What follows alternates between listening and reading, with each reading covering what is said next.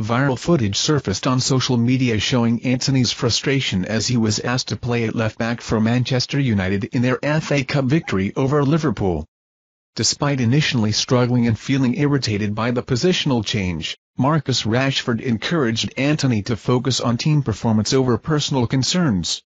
Manager Erik Ten Hag praised Antony's effort, highlighting his defensive contributions. Ten Hag sees Antony's adaptability as crucial for the team's success. United's win over Liverpool could be a turning point in their season, boosting morale and belief according to Ten Hag, as they prepare to face Coventry City in the semi-finals.